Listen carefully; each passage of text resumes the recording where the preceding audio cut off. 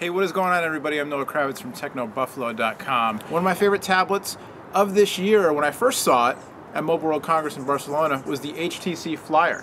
Now that I've had the Wi-Fi only version for about a week now, along with the Magic Pen, is it still my favorite?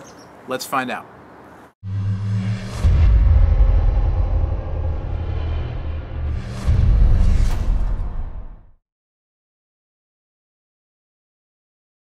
Otherwise, we've got Snap Booth, which is a little kind of Apple photo booth type app for, I don't mean to compare it to Apple, but you know, they have it out there, so whatever. It's a little front-facing camera app, just kind of fun.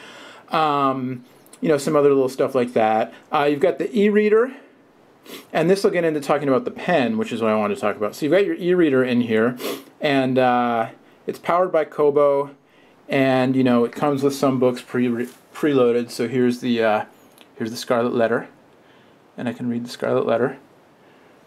And so now I can go to Kobo, and I can download books, I can shop. So here's the eBooks by Kobo store, and I've got books and periodicals as well. And again, you know, Kobo is a big player, but again, you know, you can download the Kindle app. This is a little different because you can download Kindle, you can download Nook for the device, and use those if you'd rather, which, you know, some people might because those are sort of the bigger players. But the reader works well, and we'll get back into the reader actually and go back in here and start to use the pen. And so when I'm in the reader, I can draw to make a note. I can erase by pressing, you see the pen has two buttons there, so I can press the one button to erase, and I can press the other button to highlight. And so this is where using the pen, you know, gets into, I think the pen can be very valuable for very specific situations.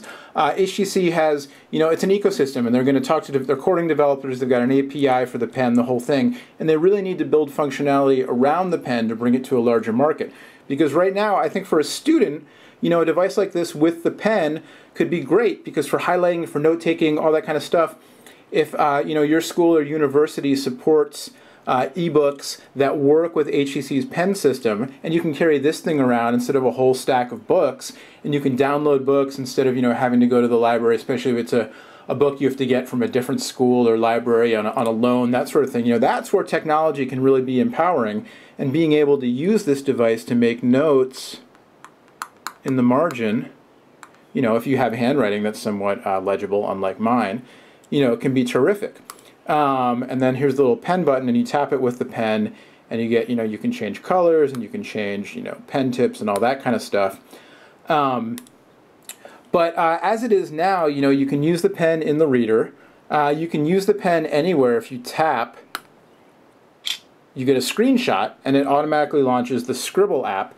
And then in the, you know, in the Scribble app, I can make annotations, and I can talk about, you know, how, and let's change my color here, and we'll go to something we can see a little bit better. There's the clock, and maybe we'll make this a little bit thicker so it's easy to see. Clock, and so on, you know. So, but there's not a ton you can do with it right now. You can use it in the reader, you can use it in the Scribble app, and you can also use it in Notes. And you might see here the way that HTC explained to me was basically anything that you would do on the screen normally on a tablet with your finger, you do with your finger, and anything where you're going to be drawing, that's where you use the pen. So in getting used to the device, I took a lot of screenshots I didn't mean to take because I wanted, you know, I had the pen in hand, and I said, all right, well, let's launch Notes. And then instead of launching it, took a screenshot because that's what it's set up to do.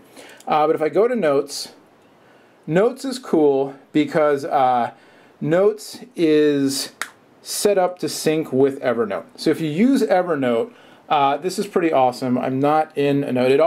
I have all my Facebook friends attached here, and so it always, when you start a new note, it says, it looks like you're in a meeting, which is a nice feature, except that I need to take my Facebook friends out because I'm not actually in a meeting with Tyler Murray's birthday. But happy birthday, Tyler.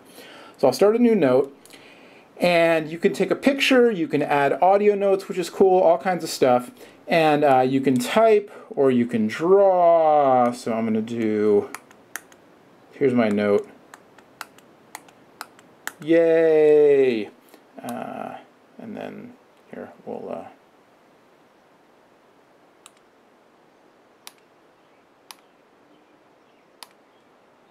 give the gift that I cannot receive anymore, which is the gift of hair. And there you go. So here's my note. Now, when I'm done with my note, I can share it, I can save it. Whoops, I didn't mean to discard it.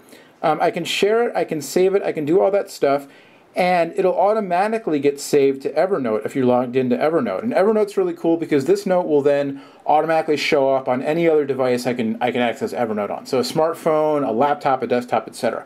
So if you're the kind of person, if you use Evernote, and a lot of people do, this is a really great system for productivity, I think. So anyway, in a nutshell, that's kind of a quick look, or an in-depth look, I should say, not a quick look, at what the Flyer can do. And I think basically, you've got your music player, you've got support for all kinds of codecs, audio and video. Like I said, performance has been really good. The cameras are kind of mediocre, which is too bad, but that's sort of how lots of tablets are right now. The pen functionality, it's very pricey. And for an extra $80 on top of a $500 tablet, that's kind of a big ask right now, given the limited use of the pen. I think if HTC can get some more developers on board and build an ecosystem around it, that'd be great. I think there's really a market for a pen stylus in environments like, enterprise environments and school environments where people want to use this thing. They want to take notes. They want to carry this and use it for highlighting, use it for annotating things. You're in a meeting, you want to scribble down a note, that kind of thing. That's where this could become kind of a more legitimate laptop replacement in a productivity environment. In sort of a general use environment, I think it just comes down to what do you want out of your tablet. And if you like HTC Sense and you like the 7-inch form factor, this is a great device. A little bit pricey, but a great device. If you don't necessarily need Sense, or you want something that's bigger but maybe a little bit lighter even, the Galaxy Tab 10.1, the Transformer with the dual-core NVIDIA chips, the G Slate from T-Mobile and LG, the Optimus Pad as they call it, those are devices which they're Honeycomb, and you have access right now to the Honeycomb apps, maybe a little bit less polish, but that's going to improve over time for sure, and with 3.1 rolling out as well. And definitely compelling choices. So overall, a thumbs up to the Flyer, but it's a reserved thumbs up because it has to fit your particular needs. It was my favorite tablet at Mobile World Congress. Now that I've had it in hand for a while and I've had a Galaxy Tab 10.1 in hand, honestly, if I had to choose, I think I would personally go with the Tab 10.1. And for me, holding the 10.1 made me think, oh wow, a tablet this big and light is really nice, and I don't mind holding it in one hand. But, for portability's sake, the smaller footprint of the Flyer, definitely good. Anyway, it's all about choices these days in smartphones and tablets and everything else, and you have plenty of choices. Thanks to the folks to HTC for loaning us the HTC Flyer Wi-Fi only edition. Again, it's on sale now, $4.99 from Best Buy.